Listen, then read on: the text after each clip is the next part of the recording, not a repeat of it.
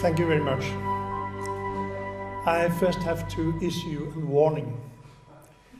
Last night at 11:30 p.m., I sat in Billund Airport in Denmark and got the message that our plane was delayed about 3 hours. We arrived in Stansted about 3 o'clock, 4 o'clock in the morning, this morning, and then everything was stuck. Stansted Express didn't run, and the buses were filled by about 1,000 people who wanted to get to London.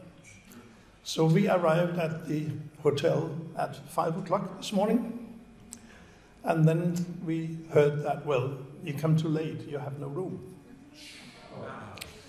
Then it appeared that we could get a room, but then you don't have a key, so tomorrow you might get a key. So you understand that I haven't slept much. So if I fall asleep before you, you will know why. I'm going to do some daring task today. And usually when I talk about this, people first laugh, then get a grief, and then say, oh, perhaps you might have a point. I will define European civilization. Then I will identify some of the antagonists of this arrangement, and finally I will present a theory of just about everything. Actually, this is not new, because in 2012 I warned in a paper the decay of Western civilization of the forthcoming demographic collapse if we fail to stop the aggression. And I saw three options then. Either we can submit, we can do some honorable repatriation, or we will have civil war. And of course, some people got very excited about that. And I actually think that European submission is the more likely outcome, and I'll try to argue for that in the following here. The American politician and scientist Charles Murray, he used bibliometry to define European civilization. He scanned all the catalogs over eminent people and eminent events ever since minus 800 years before the way we counted and up to 1950. What he found was actually quite surprising. More than 80% of all-time eminent figures were born or worked in this little tiny polygon in northwestern Europe you see here. It began in ancient Greek. It really assumed momentum in southern Italy in the 14th century. It's then split up further north, and eminent sons all the time began to migrate to offshoot countries like the United States, Canada, New Zealand, Australia, and so on. You know all the names of these people here. They are taken out of more than 1,000 individuals that are also below these eminent top fives, who also met Murray's criterion for inclusion.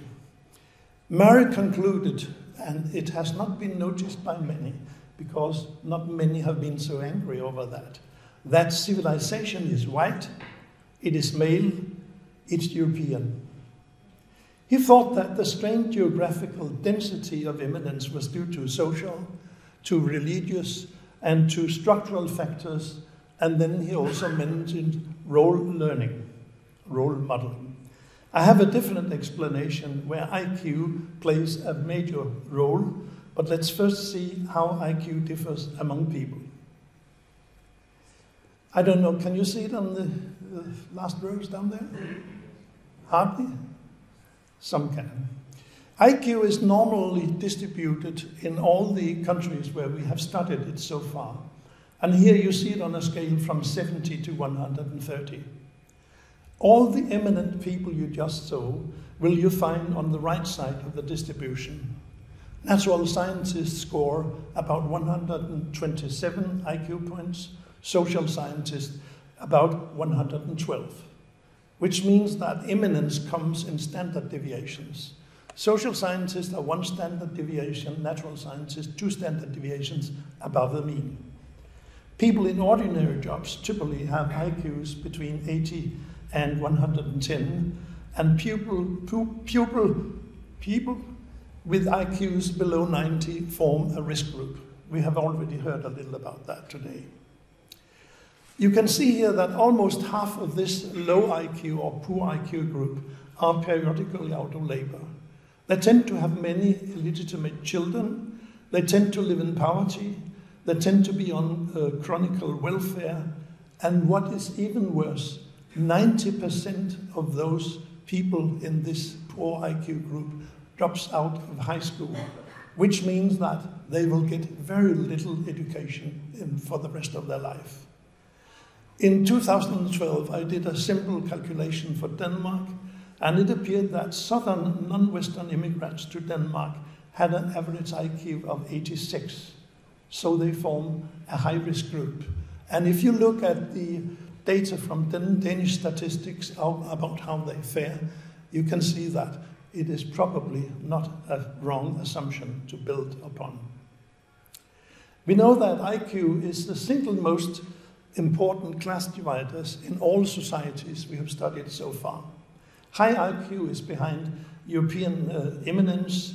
It predicts individual life better than any other single factor we know of. The American psychologist Arthur Jensen, with whom I had the pleasure of work for some time, he found already back in 1999 that it is about 80% heritable, and you can't really change it by any known means. The latter 20% might be idiosyncratic, which means that what affects my IQ will not affect you, or vice versa. Robert Plomin, who works here in London, is an eminent behavioral geneticist. I worked together with him 30 years ago while we were at the Behavioral Genetics Institute in Boulder, Colorado.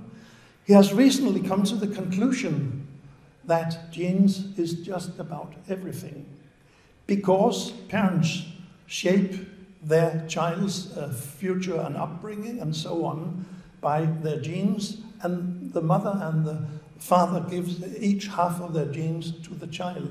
So in a sense, it's all genetic, which means that the environmental measures are also guided by genetics.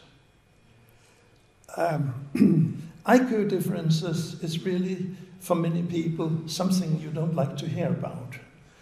You will have enemies telling you that the European eminence is really Europeans' superiority and supremacy, and it's a way of downgrading other people.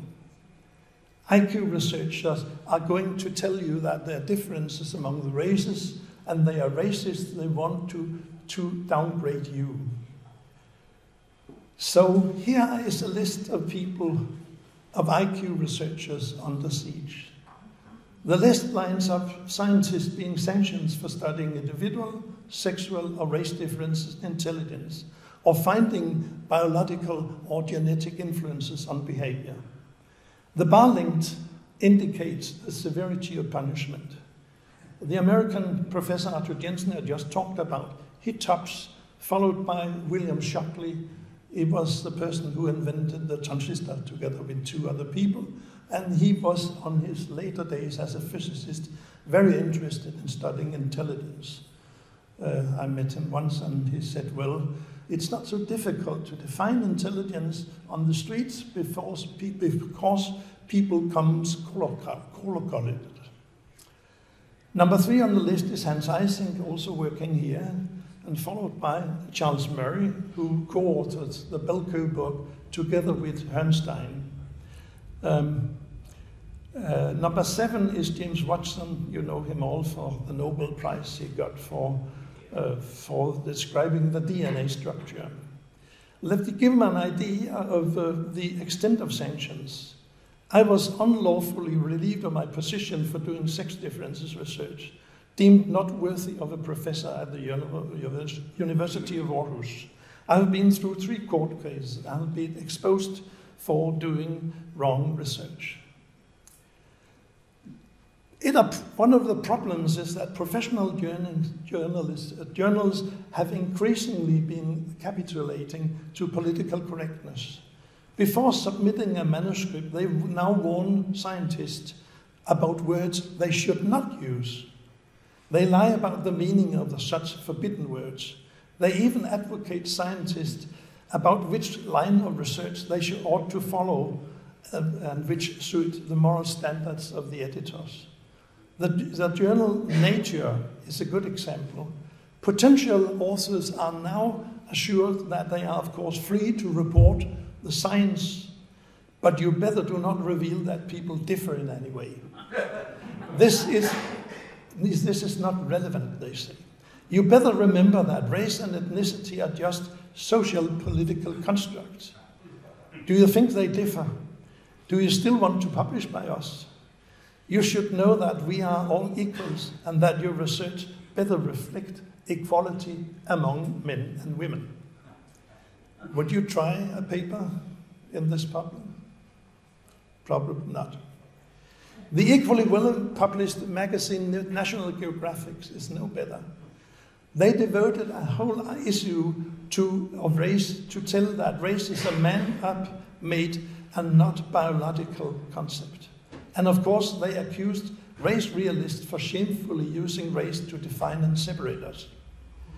In a paper it's called Race as Social Construct, I detailed the academic dishonesty. The answer? None. They couldn't care less. I have previously, also in 2003 and in 2011, wrote some papers criticizing destructive social reductionism and the cancelling of differential psychology, again to no avail.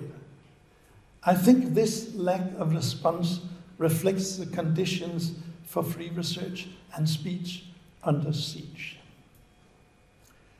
Here you see a global institutional antagonism represented by the former United Nations Secretary General Kofi Annan. Without blinking, he said, ex cathedra, that all people in the world have equal IQs.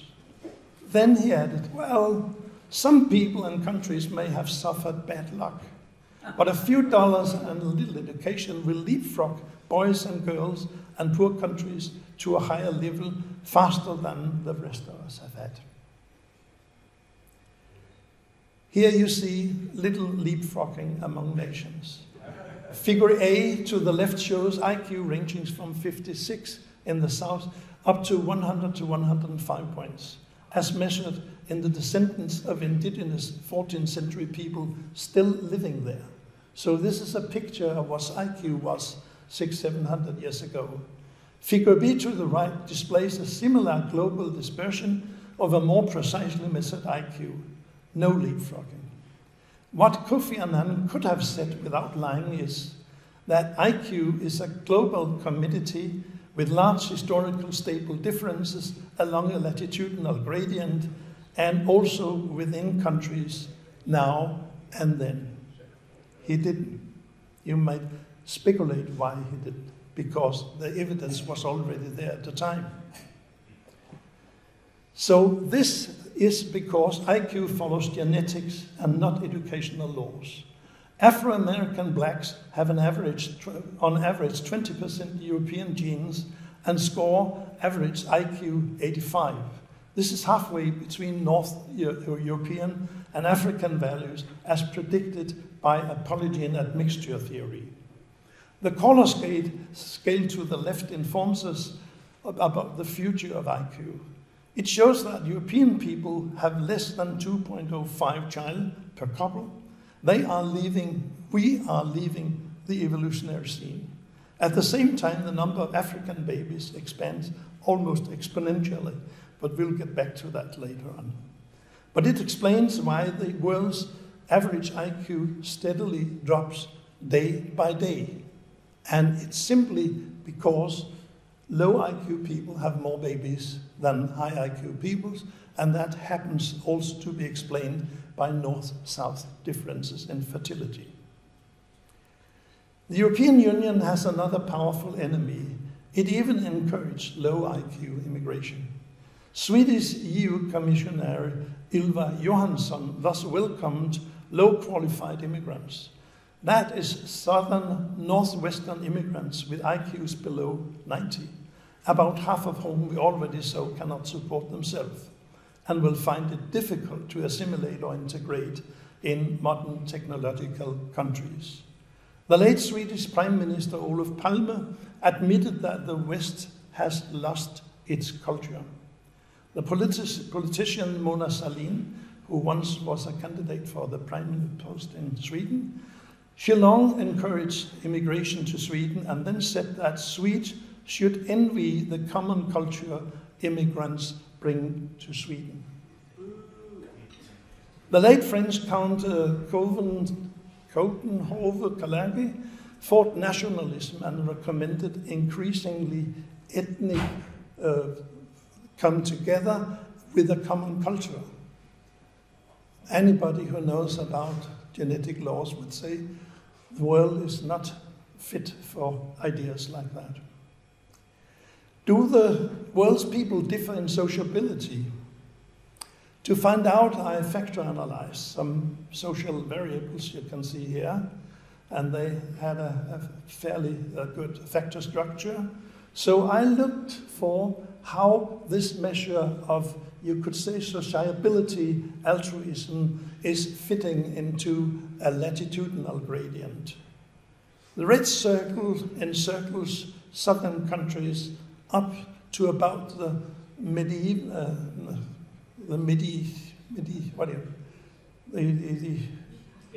fourth degree of latitude, and in the Mediterranean Sea. I'm sorry, should have been born English. Okay.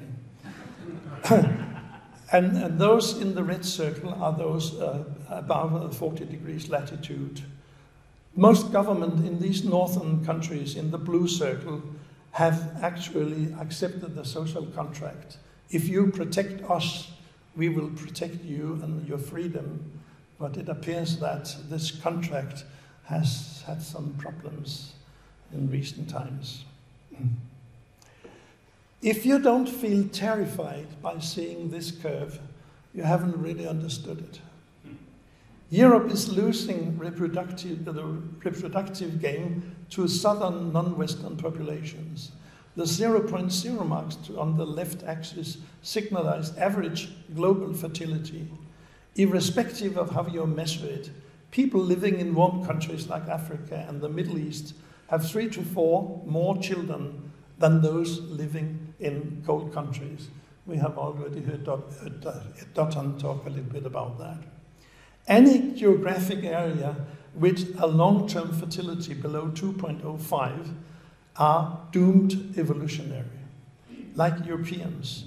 And the fertile immigration recommended by Gaddafi and Erdogan enforces the process.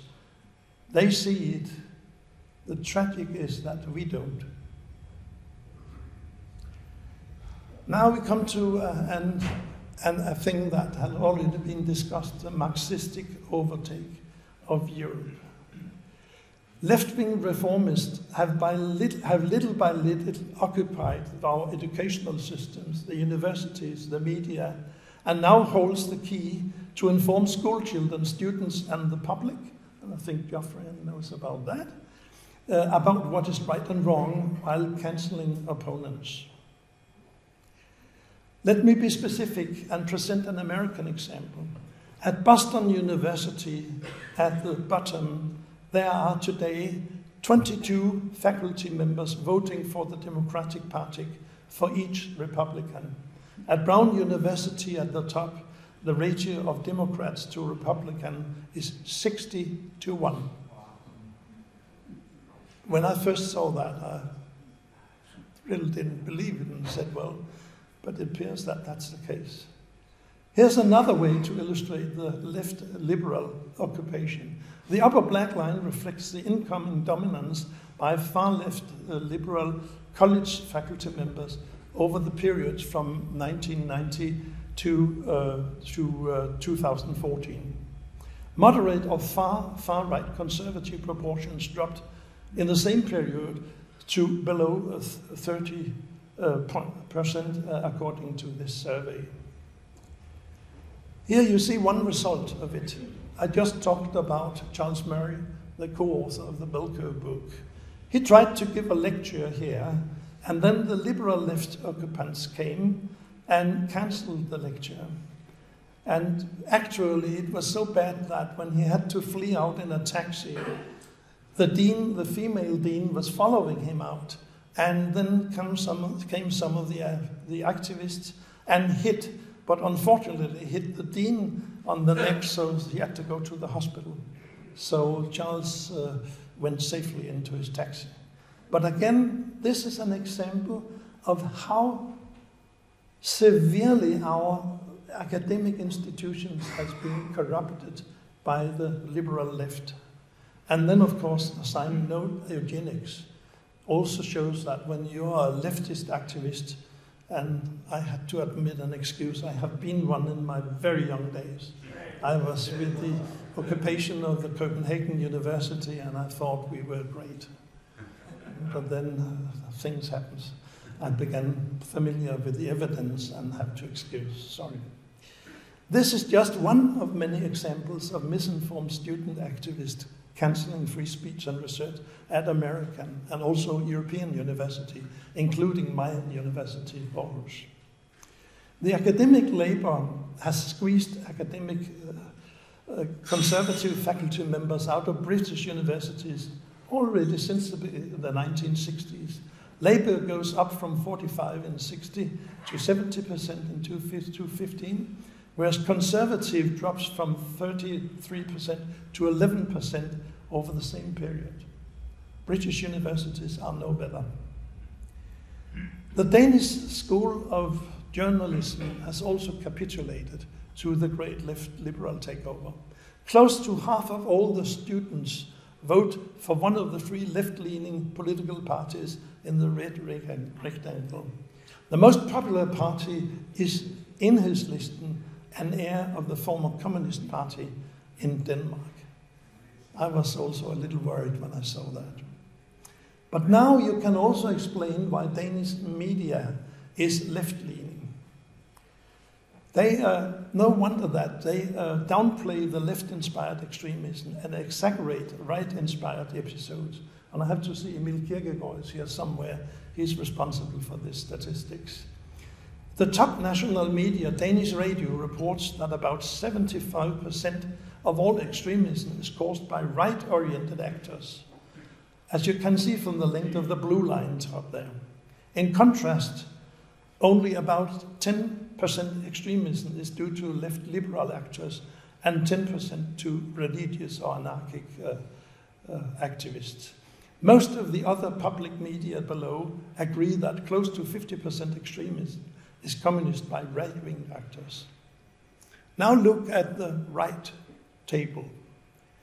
Europol tells us that there are 96 right-wing theorists who were arrested in Europe between 2006 to 12, and fully 287 left-wingers or anarchists were detained, and no less than 1,215 terror attacks were religiously inspired. So Danish media is lying systematically. I see a pattern here. It might not be a conspiracy, it might be an empirical fact. Another formidable enemy of Western civilization is Islam. Islamic leaders do not blend their words in any way. They have plans for taking over Europe. Muammar Gaddafi, the former late Libyan president, instructs a vast audience of Muslims in this Al Jazeera video about how to conquer Europe. Don't shoot them, don't bomb them, no tanks in the streets, just occupy Europe with Muslima baby carriages. When I saw that first, I froze. If you don't freeze, there's something wrong with you. Current President Erdogan of Turkey has a similar plan. Let Muslima women in Europe have 3, not 5 children. Have 3, not 3, but 5 children. Same message. It's that easy to take over naive Europe, she said. And by the way, remember, we already have established a religious organization within the gates of Europe to keep an eye on Islamophobes. They are sick people, critical of Islam, and they have to be reported and punished. I can't think of a clear message for our destiny and their brave future. Thus, while our politicians squall about party activities in Downing Street during corona restrictions, others carry out well-planned and realistic demographic replacement of Western democracy. What is worse, Islam already has many powerful acolytes within the gates of Europe, and the European Union is one of them. The former Foreign Secretary Federica Mogherini thus said in 2015 that Islam is already everywhere in Europe. This is reality. Islam is an important part of the future of Europe. She then talks about the democratic process. It's all in democracy to do that. Reality is that EU is on the way to cancel Western democracy, promote Sharia, and harm female rights. Another powerful acolyte is the American President Joe Biden. Already as a presidential candidate, he proclaimed that our school children should be taught more about Islam, and so should we. Do you agree, Jeffrey? Not entirely. My first thing as president will be to open the now closed gate for further Muslim immigration. Next, I will charge Trump for inducing a morbid and irrational fear of Islam in the American people. And now we have them here. Open gates. We find and hear Muslims in our street in Holland and in England. And they do not look exactly like positive immigrants wanting to assimilate smoothly and serve their new host country. Not a few natives, brainwashed by the liberal left, call protesters for Islamophobes. Such imbalances illustrate that Western governments are failing utterly, in my opinion, to keep their part of the social contract, namely to defend our country and citizens if we leave the force to them. The left map localizes the geographic density of Muslims by still darker colors. The right side maps and proves that Muslim density overlaps with the frequency of cousin marriages. Muslim cousin marriages increases the risk of recessive genetic disorders. This has been known very long. No less than 55% Pakistani in Britain marry a first cousin, many of whom coming from repeat generation of this marital arrangement. A report indicates that their children suffer 13 times more genetic disorders than Brits, and 1 in 10 dies early on or suffer serious disability. BBC, who reported this in 2007, also said that Pakistani Britain only accounts for 3% of all births in the UK, but nevertheless produce just under a third of all British children with genetic diseases. My guess is that the West's irrational cancellation of eugenic programs since the 1948, when the United Nations banned such research, is responsible for this disaster. The sheer number, culture, and religion of Muslims may overwhelm the Western world and change us forever. Just look at the circles to the right, documenting the outcome of a Pew Research Center survey. They found 1.6 billion Muslims globally, and about 1.4 billion finds that the wife should obey her husband. I'm actually in favor, but my wife disagrees a little bit. 1.1 billion prefer Sharia law ruling. 750 million call for death over adultery, and a little less than 600 million demands death over leaving Islam. Christianity is a less stronger religion in that sense. It's a bad match. So now look at the categorized table to the left. There you see about 80% of Pakistanis prefer stoning of people committing adultery and cutting off hands and theft and robbery and killing people for leaving Islam. Pew also find that 70% of Muslim immigrants to Europe wants to install Sharia and to cancel the autonomous European law codex. And this is already happening in significant areas of Scandinavian, Britain, and the rest of Europe in parallel societies. What can we make of all this? I find it's a lethal danger to European civilization in the liberal left takeover of our educational and academic institutions and the media. They have appropriated the right to define what is good, bad, and whom or what should be cancelled. The Western politicians are all guilty of allowing biological warfare by genetic means against our civilization. We once stopped Islam outside the gates of Vienna, but may be less successful today when many enemies already are inside the city walls and the attention and determination of the defenders is wanting. It is time to hold these weaklings responsible and to establish forceful countermeasures. The West has had an irresponsible immigration policy since the 1960s, in part being seduced by the liberal left and other antagonists of European civilization. We all have failed in realizing the genetic nature of different ecotypes. This is the new buzzword replacing race. I will come to that in a minute. Our manifest unwillingness to defend our unique free societies actually work to the determination of us all. We learned nothing from creating a black underclass in the United States with average IQ 85. So now we mindlessly create a similarly frustrated low IQ underclass in Europe. This irrational policy harms immigrants and hosts alike, and there seems to be no end of this. I fear we are close to losing our wonderful, open, democratic societies and ourselves.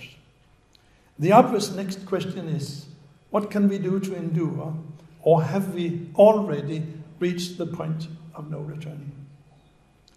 A rational analysis of the current situation suggests that we have to take back our institutions first and resume the democratic right to define human and societal goals. We must recognize that immigration problems cannot be solved by social engineering because they have roots in prehistoric evolution and polygene selection. Let's therefore look back in prehistoric evolution, when anatomically modern Africans began migrating up north some 300,000, 275,000 years ago. These black equatorial people had to pass through still colder climatic belts with decreasing sun power, irradiation, before they could enter the cold red circle of imminence in northwestern Europe. This is my simplest explanation of a model that will explain everything. Nobody laughing yet? It summarizes some observations. Let's start in the upper left corner, where irradiation or sun energy flows down and fuels the formation of compounds with the blue arrows at the bottom. And it then gives possibilities for forming cells, organs, human traits, civilization, and even to estimate earthly conditions. The text boxes following the red tilted circle arrows to the right describes where, when, and how ecotypes, some might still call it race, I call it ecotype because it's empirically defined, where they were formed. To make a long story short, this is a new thermodynamic model for what we in old days called the formation of race differences in brain, intelligence, and behavior, but not on an entirely empirical way. The ecograph, which is the blue rectangle at the bottom of it, with the rounded corner illustrates how irradiation energizes compounds, cells, organs, and so, and give rise to anatomically modern ecotypes. Now, perhaps I should put some, when you look at the lower one here, this is ecotype 5. Can you still hear me? Yeah. This is ecotypes 5, formed 275,000 years ago. They live closely around the equator, have a brain size of 1,300 cubic centimeter, an IQ of 68, and they have very low education, altruism, and civilization. As this ecograph, with all these reorganizations of the human body and brain, moves up to the next energy level, which is about 4,700 joules per square meter, then you will get ecotype 4. They are formed 76,000 years ago, have a higher latitude, a brain size increase, and IQ 72, 68 here. Low education, not very low education, altruism and self-altruism. As the ecograph moves up here, you have the energy level here, where they have lived on 45,000 years ago. Brain size improved to 1,325 cubic centimeter, IQ 85. We are talking about the Mediterranean area here. And average education and so on, globally speaking, of course. It looked at our perspective, it's low education. Then the ecograph goes up here. We have ecotype 2, that's Southern Europe. They have a brain size of 1,332, IQ 95, high education, altruism, and so on. And then the ecograph goes up to the upper one, ecotype 1, that's you. We have a latitude average of 52, a brain size of 1,355, IQ 98, very high education, altruism, and so on. And this is all mapped along the axis, and everything in this rests on empirical measures, not on subjective ideas. Are you black? Well, you have one drop black blood, then you must be black, and so on. No, you don't have to categorize people any longer by what they think they are. You can ask, where have your grandparents for the last 100,000 years lived? And you have an empirical definition of an ecotype. So please don't mention the word race anymore. Talk about ecotypes, empirical defined. Now, when we know our evolutionary past, we can begin to talk about how ecotypes interact. What goes wrong when very different ecotypes migrate into new ecozones, and what measures are needed to defend European civilization. We must improve the fertility of ecotypes 1 and 2 and support educations of their wife. We must stop the immigration and support of ecotypes 3, 4, and 5. We must stop programs for assimilating and integrating these ecotypes, because they cannot benefit from them and return them in an honorable way with an excuse. I think Western civilization has done a tragic, friendly move of inviting people who comes from a genetic background that is incompatible with ours up here. We should excuse, we should make money, and we should send them home. Yeah.